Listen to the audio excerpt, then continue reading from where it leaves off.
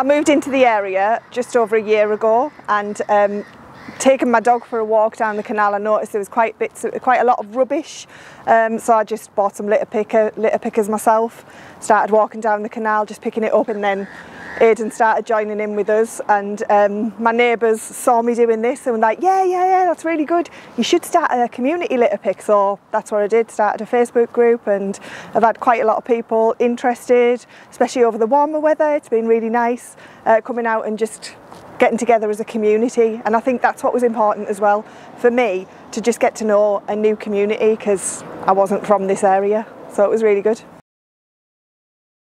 Apart from the fact that it's nice to see a nice clean area where you live, it's just nice getting out and about with the community, with the kids, and showing my children that this is what we need to do to keep the area nice and it's good for the environment.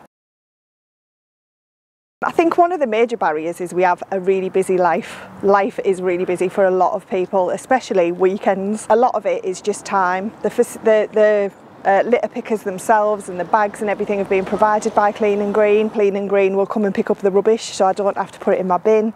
That's been really good. So as much as there are barriers, there is ways to overcome them as well. It's great for community as much as anything else. It's great to get to know the people. It's great for our kids to learn a bit more about their environment. It's great to just walk about and discover new areas around the area as well. So, you know, I just recommend it because it's getting out, and we all need to get out. We hear a lot lately about mental health and how we need to be out in the fresh air, out in the beautiful countryside, and just wandering about, basically getting that fresh air in our lungs and getting out there.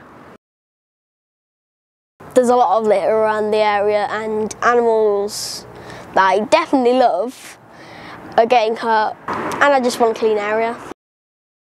Yeah, I definitely enjoy it.